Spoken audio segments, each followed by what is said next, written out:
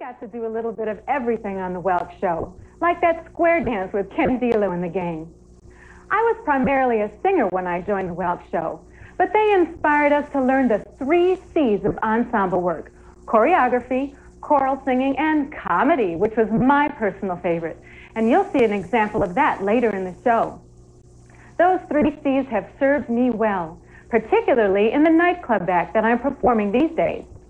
My pianist and partner, Jonathan Maitchi, and I have created a 2-person musical called The Music and You. It tells the story of 2 young hopefuls who dream of going to New York to make it big on Broadway. We sing the great songs from the 30s and 40s, and believe me, I use all that invaluable showbiz knowledge that I learned on the Welk show. Now, just in case you might have at one time thought our show was a little square, here's a song that proves we were way ahead of our time in recognizing the importance and stature of the young man from Memphis. The late Elvis Presley played a very important part in the history of American music. Guy and Ralna bring you one of his biggest hits.